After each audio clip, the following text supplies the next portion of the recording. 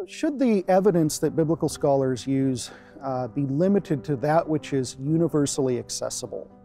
That has often been the ideal within biblical criticism, but I don't think it's actually an appropriate ideal. A careful consideration of the epistemological issues involved here ought to lead us to a kind of academic pluralism in which we say that a good scholar ought to utilize all that he or she knows in the course of pursuing their investigations, in the course of hypothesizing and theorizing, regardless of the source of that knowledge and regardless of whether that source is universally accessible.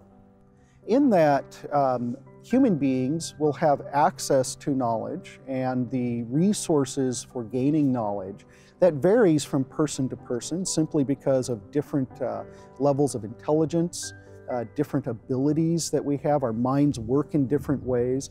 So, and we see this in other disciplines, right? Some people are just more skilled at mathematics because their mind works in this sort of a way. So, for example, when I was a kid, I had a friend who had better than 20/20 vision. And he could see things in stream water that I couldn't see and others couldn't see. Things that prior to the invention of a microscope or a strong magnifying glass, everybody would have looked at if somebody had claimed, hey, there are little things moving around, and said, what are you talking about? So he had access to knowledge that others didn't have. Now, say he lived 500 years ago.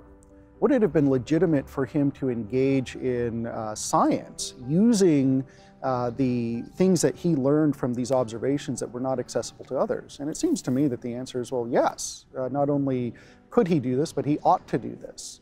And that the criterion of universal accessibility really shouldn't apply to something like that.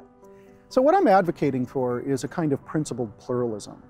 And the worry that I think most people have is that if you allow people to utilize everything that they take themselves to know, regardless of the source, regardless of whether it's universally accessible, that that's going to lead to chaos within the discipline. But there's no reason that this can't be done in a methodologically disciplined manner. The atheist should be able to utilize his or her presuppositions, the Christian, the Jew, and everybody else. Because not everything that we take ourselves to believe is knowledge. We accept some beliefs, we believe some things with varying levels of confidence. We recognize that we have differing degrees of justification or warrant for different beliefs.